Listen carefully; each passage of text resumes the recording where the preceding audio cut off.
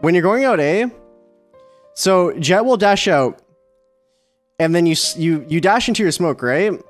What does this do? Think about logically. On the enemy side, what will happen when you see an enemy Jett dash? Most likely, I'm just going to put some random characters. They're going to be focused on the Jett, or the Jett will have their attention to like some part. And there's always that fear that the Jett could come out on either side of the smoke and get a kill.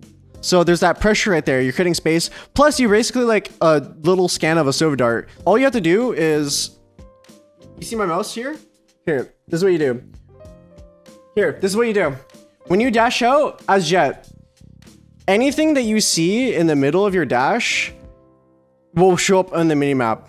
So, dash out. I will literally... This is what you do with your mouse. You do this with your mouse. You do that with your mouse. Because as long as you can see, like, if you can see the left and the right mid-dash or anything around it, it's going to ping up on the minimap.